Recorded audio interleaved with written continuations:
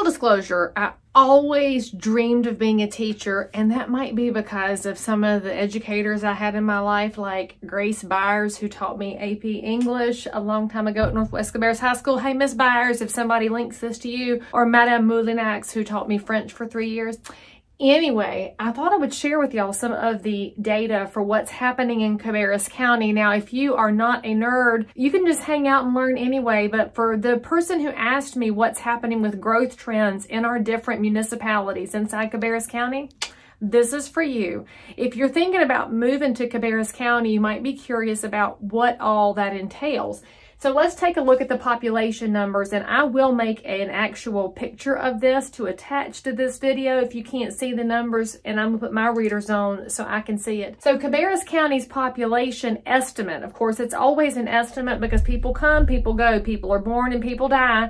And then the government runs these numbers, which is why it's not going to be super accurate all the time. Our population in this county shows is 235,797, and I can account for 4 of those people, me, my husband, and my 2 kids. Hey, what's up? So when you think about that, it's not a huge county, but we're big enough that we have all of the services you'll need, all of the retail and the shopping and the dining. And the perk of not being ginormous is that there's a lot of support for local business here. So a lot of our smaller restaurants and boutiques do very well. So let's break down the county into our 5 municipal regions. The biggest of our cities in Cabarrus County is Concord. That's the county seat. That's where I am right now. We've been here since the 1700s, and so this is an area that goes way back, way, way, way back. So if you think about this, we are a land-grant county. We were part of the original Carolinas, which was a stretch that went from the Atlantic Ocean to the Pacific Ocean, and the original times before everything got broken up in the U.S. and our constitutional republic. So Concord's been the county seat here for a long time. Now, our population in Concord shows us 109,896. Now, that's going to be broken up into 2 specific areas. 28025 is the downtown Old Concord area where I'm located right now. And then 28027 is what is lovingly called the Golden Crescent. And that's going to be the newer stretch where Concord Mills is located and where a lot of our larger subdivisions are located, including Highland Creek and also Moss Creek and Skybrook. So as you're considering Concord, just know that in a city that's not huge with 109,000 people, there are different areas with different personalities. Now, the growth in Concord is on an upward swing because we do have a lot of employers that are moving here. Our tax program has been really beneficial to bringing businesses in. And one thing that you should know, if you're the person who thinks tax credits are bad, think about it this way. It is a way to allow corporations to get moved here, to bring their capital here, and to bring people here so that as the jobs are created, the dollars can be spent here. The return on investment for tax credits is way, way bigger than the amount of those credits. And by the way, it's not like a check is being written to any of these companies. It is an offset to encourage them to come in and build facilities. For example, Eli Lilly right now, and you can watch the video over here about Eli Lilly, is under construction on a facility that's over $1 billion invested in Cabarrus County, where pharmaceuticals will be manufactured. And I don't know about y'all, but I'm very glad to know that the pharmaceuticals can be manufactured here in the U.S. in Cabarrus County and not shipped in from overseas. So Concord on an upward trend. And by the way, I have a really cool fun fact for you towards the end, so stay tuned. And you should subscribe and ask questions, by the way, if there's something you want me to make a video about. Now, Kannapolis has been the sleeping giant in Cabarrus County. Kannapolis is the home of Dale Earnhardt, and so Earnhardt is how you say that. He was the number 3, the good wrench, the king of NASCAR for a long time before he died very young. And what you should know about Dale Earnhardt's legacy in Kannapolis is that the statue is there. People still come from all over the country to pay homage to one of the greatest racers of all time. Dale Earnhardt Racing is still here, run by his widow, and then his son is still active in the NASCAR world as well. Kannapolis was also the home of Cannon Towels, Cannon Mills. And so if you go look at your old linen closet or your mama's or your grandma's, you probably had some Cannon towels in there. And if they're the original ones, they have the little Cannon, like from the battlefield, on the logo before it became Fieldcrest Cannon when there were some corporate M&As going on. So you may have Fieldcrest Cannon towels. Kannapolis was a textile town.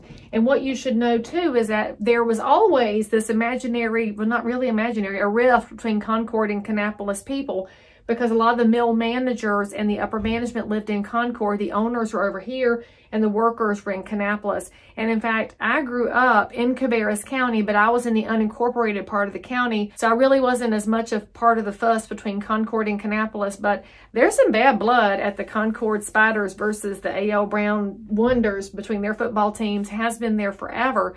Well, Kannapolis, being the home of Cannon Mills, was also the site of North Carolina's largest mass layoff ever in 2003, when Cannon Mills went under after a whole bunch of corporate raiding that went on. And that has put a damper on the town. I mean, when you lose all your generational jobs, and y'all, if you are the person who fusses about manufacturing people, I'm just going to step on your toes, because you forget that there are people that I went to high school with who went to work at the mills right after graduation. It's good, honorable work. It paid well, and it was also generational, because some of the kids that I graduated with, their mamas and daddies had worked at the mills, and their grandmas and granddaddies had worked at the mills, and it was a generational, honorable working job. Well, when you lost all those manufacturing jobs, you also had people whose skills were limited. They were limited to the textile industry, which had gone overseas. The state did swoop in and offer a bunch of education, but that is a long lag time. And so property values in Kannapolis just went right around the time of that mass layoff, and they didn't go anywhere, because what happens right after that? You have the Great Recession that starts, and when the Great Recession started, everything went down. Well, Kannapolis had already sunk, so it didn't really fall off the map, which was all right, but it just stayed stagnant for a long time. Concord growing, you got the corridor on 85, you had Concord Mills, you had jobs, and Kannapolis just kind of treading water. So it became a really good value spot in the county. Well, a few years ago, a public-private partnership sprung up in the middle of Kannapolis.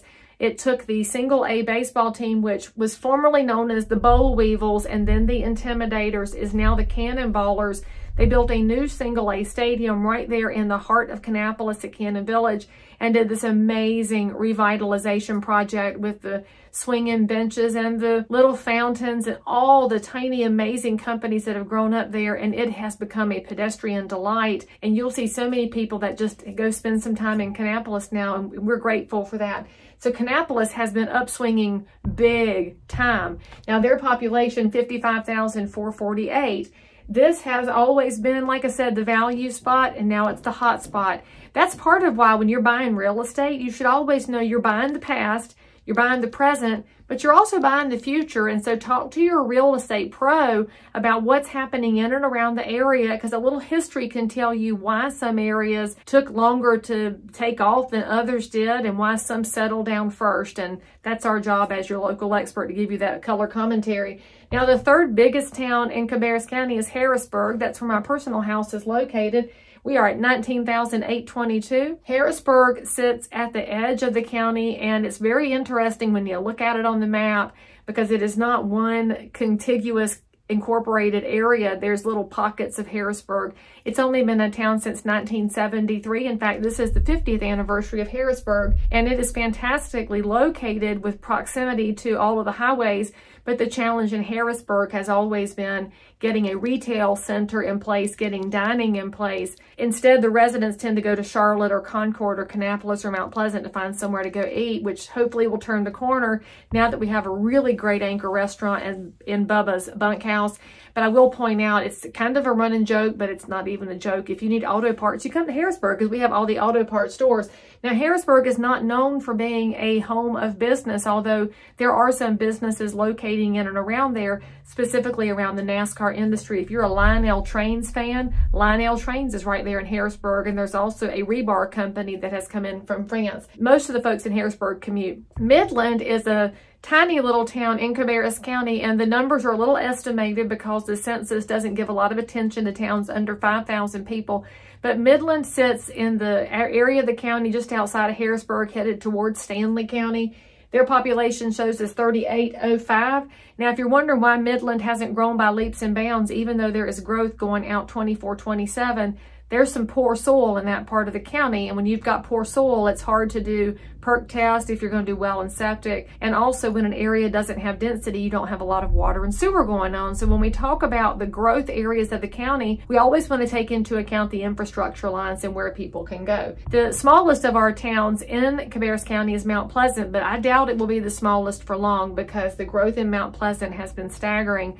there is a great united effort of their town management with the elected officials and the planners to bring the infrastructure lines down Main Street and revitalize that area. You've got the cutest businesses in downtown Mount Pleasant, and there's a big announcement coming soon about the former movie theater, so I'll just leave that little tidbit here. Make sure you subscribe because you'll want details on that.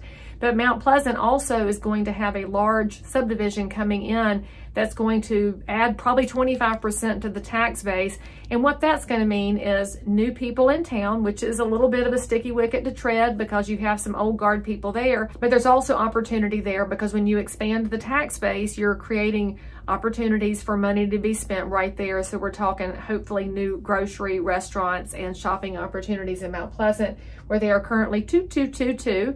And I love it. That's the number on the website. I don't know if it's real or not, but it's fun and kind of makes me think about Hee Haw. If y'all remember when they would say, let's give a big salute to Mount Pleasant, North Carolina, population 2222, salute.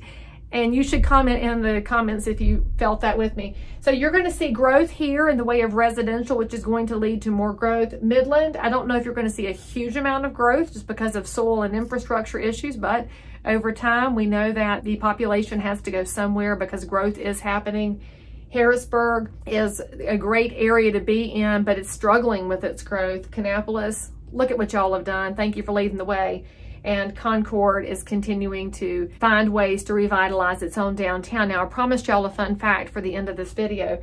The home ownership rate in all of Cabarrus County is just over 70%. So this is an area that values a way for people to find their path to home ownership. By the way, there's a video over here that can talk about down payment assistance. We'd love to help you figure out how to make that house a reality. And Concord mirrors the county when it comes to home ownership rate at 70%. Harrisburg is at 89% homeowner. There's just not a lot of renter activity in Harrisburg, and that's because the only multifamily you have in Harrisburg would be the townhouses at Harrisburg Town Center and also the townhouses at Farmington Ridge and the new Farmington.